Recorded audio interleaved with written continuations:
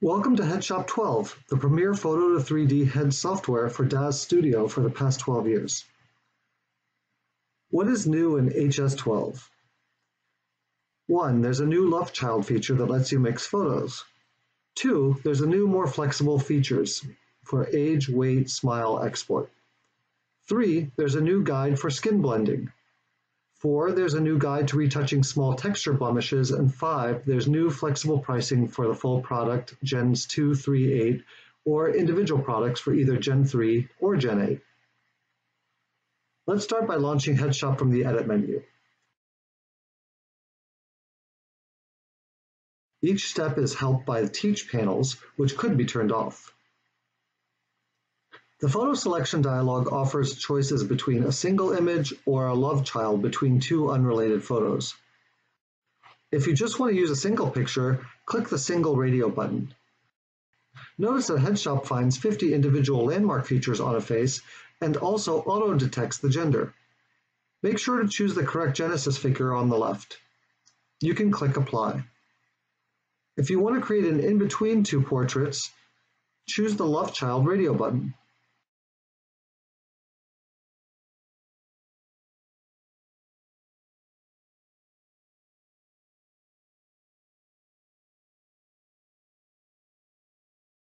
Once you imported the two portraits, click on the Morph button. In less than a minute, you will see the composite.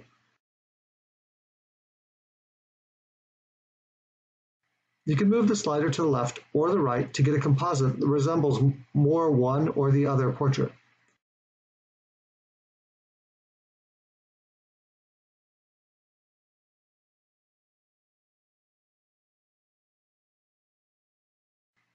As the software auto-detects gender, you may have to manually choose the Genesis gender this portrait is intended for.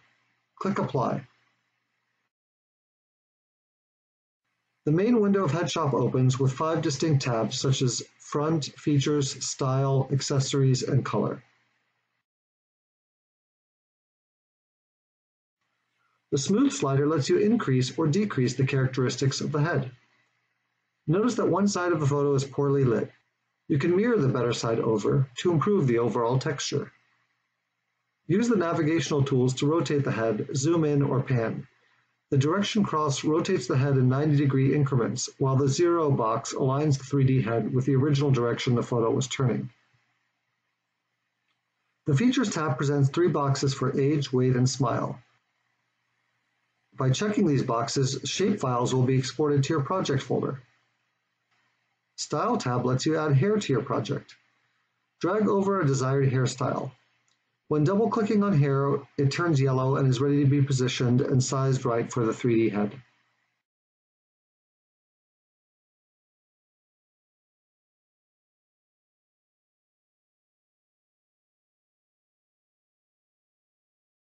With the hair still selected, in the Color tab you can choose a hair texture and even select a color shade for the hair via a color picker.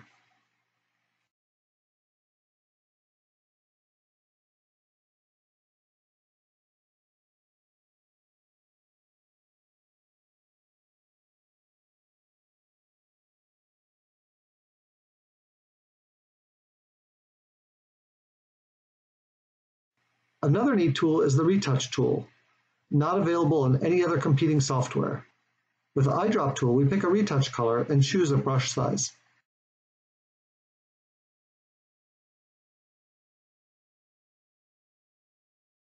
Also, set the transparency to a low number for better smoothness. If we don't succeed at once, we can always undo and try again.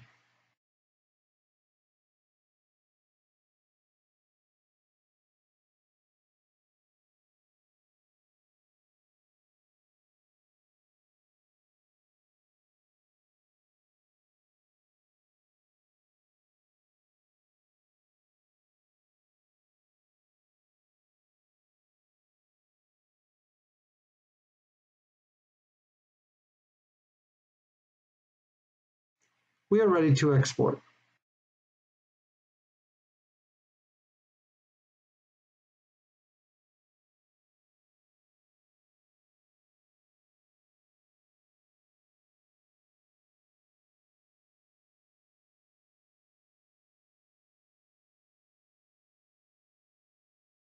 HeadShop will close and transfer shape and texture files to the character in DAZ Studio.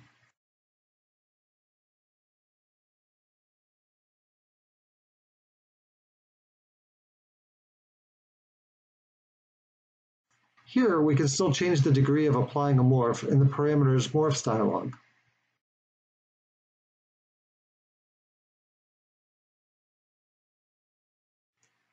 Importing feature morphs such as Smile is done through Edit Figures Morph Loader Pro. Use 100% scale to import.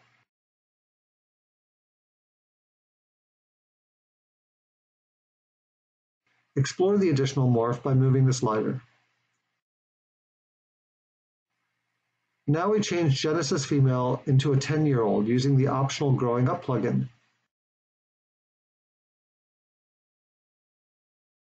The plugin is in the Parameters tab under Actor Youth Morph.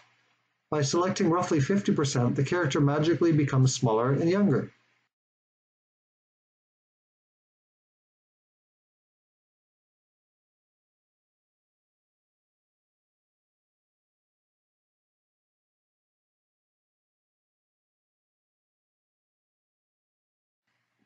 Instead of importing the created hairstyle, we choose another from the DAZ library.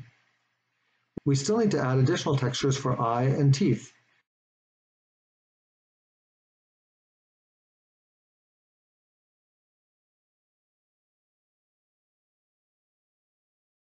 We still need to add additional features for eye and teeth. In the Surfaces tab, we navigate to irises and browse for the eye textures in the default folder at C drive. Once imported, we apply the same texture to lacrimals, pupils, and sclera.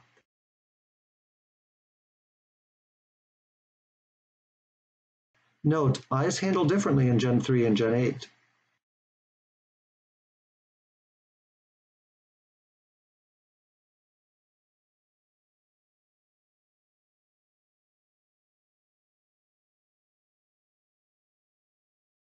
In the following, we discuss how to best match face and skin colors. We start with Genesis 8 base male and launch HeadShop 12.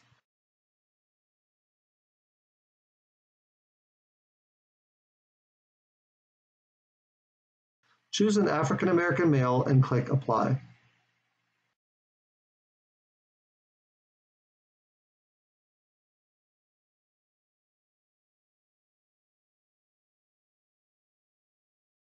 You can clearly see that the face color and the skin color do not match.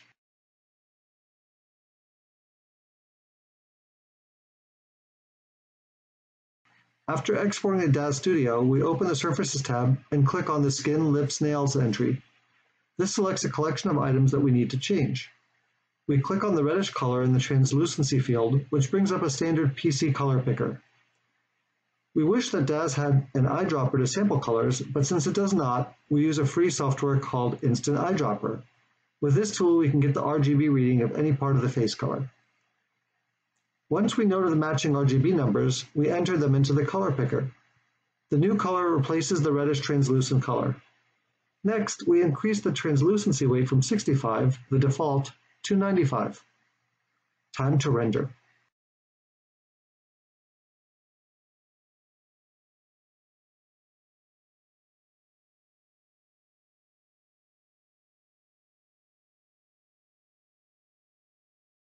The color matches the skin, but the lips are too dark.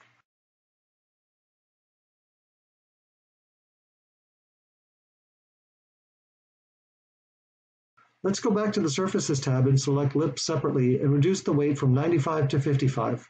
Render again.